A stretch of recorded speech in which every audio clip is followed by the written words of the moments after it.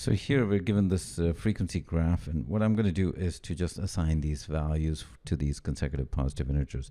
You can just use 1, 2, 3, 4, 5, 6, 7, and 8. And these frequencies also, I can just call this 1, and then this would be 3, this would be 4, 3, and the answer would scale with that. So whatever answer we get for the comparison would be the same.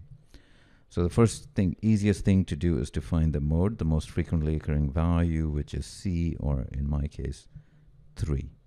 Median, here we have 16 values. If you add these, 4, 8, 11, 13, 16, and we need to find the average of the middle two. So if I take out the middle two, I have 14 left, so 7 on both sides.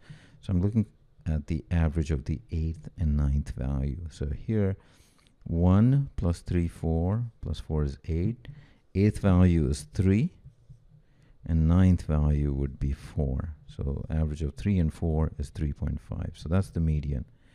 And then to calculate the mean, I have to do the weighted average. So the sum would be here. First value would be 1 times 1, 2 times 3, 3 times 4, plus 4 times 3, plus 5 times 2, and then just 6, 7, and 8, because we just have one of these. And then we divide this by 16. So that's 15, 21, 31, and 12 is 43, and 12, 55, and 6, 61, and 1, 62. So 62 over 16, or 31 over 8, which is 8 times 3 is 24, 3 and 7/8.